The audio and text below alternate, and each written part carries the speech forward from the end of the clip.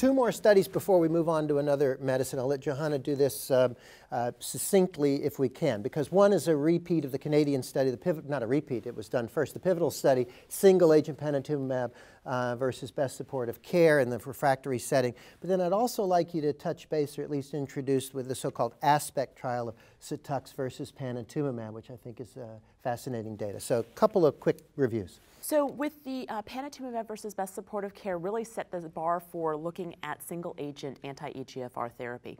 That study they allowed crossover once patients progressed. So you didn't see an overall survival benefit, but you did see the progression-free survival benefit. I think most importantly, which Heinz alluded to earlier, was it started the KRAS study. So when you looked at those progression-free survival curves, they were right on top of each other, and then they split. And I always try to do teaching with fellows, as I used to have, and saying those are biomarker curves. When you see about a bunch of patients dropping off initially, and then the split for benefit happening. And those initial patients that drop off are the ones that have the biomarker. And so that teaches us a little bit about how to look for biomarkers. The ASPECT study, I'm actually going to talk to Heinz about it because he did see some information at ESMO looking at that combination of cetuximab versus panitumumab. So just to set the study up, this was frontline, head-to-head, KRAS wild type, cetux versus panitumumab. The top shelf results basically were no delta in response rate, no delta in outcome. You know, no delta in rash, which, you know, there's a lot of debate about maybe one has more rash than the other. Magnesium, I think, was a little different in toxicity, but they basically played the same in the same setting. So maybe with that backdrop, we'll go to how do you pick your EGFR agent? You live in Tennessee. I bet you have a preference. Yeah, we definitely do. So with the issue with infusion reactions and cetuximab, it's never good to intubate a patient in the clinic. Right. We tend to use more panitumumab outside of clinical trial. And you live in this Bible Belt, basketball belt, infusion reaction belt. Exactly. That's really, in the globe, the one spot on the planet where this is really a major issue, at least there. Heinz, how do you pick between the two? I prefer cetuximab for a couple of reasons. Obviously, the efficacy on all the clinical trials did not show significant differences. But for my personal thing, I think that cetuximab has little less toxicity, particularly GI. And what about this Everest thing, though? Are you just underdosing? No. But you know, when you say the skin toxicity is the same, that may be. The intensity of grade 3 skin rash or grade 2 skin rash are different. Patients who had both distinguish very easily.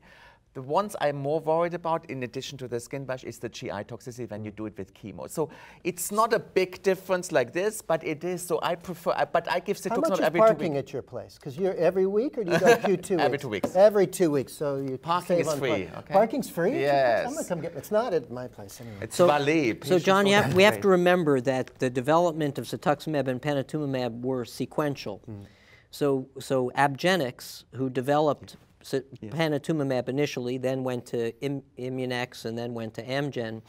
Abgenix knew that rash appeared to travel with activity, so they dosed panitumumab to rash. They probably chose too high a dose. I agree.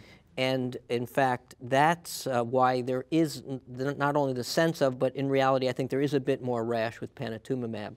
They're different molecules. One's human, one is not. But in fact, we tend to favor, yet for all of that, I tend to favor panitumumab a little bit because it's quite disruptive to patients and mostly to the doctors when you have an infusion reaction. It's totally disarming. We see them infrequently, but if we see them, they're problematic. Marlon, yeah, where are you going? I mean, I think one thing I would like to add is that we don't know how much difference we have in rash when you do the prophylactic treatment. That's true too. You know, so who amongst us is not using doxycycline or minocycline these days, and who is not telling patients to take precautions or even start in with a hydrocortisone cream?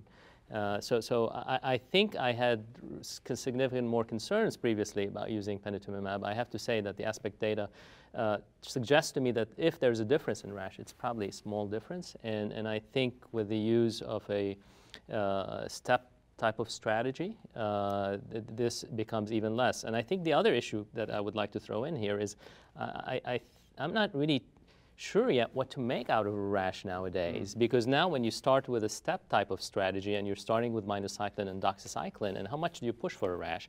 The other thing is intriguing data that had been presented, and I haven't seen it published, but was in a poster session at ASCO previously, that looks at the outcome within the prime study patients. And what you look is that even within the KRAS mutant patients, the patients who do have a rash have a much better outcome than patients who do not have a rash, which brings up a very important question.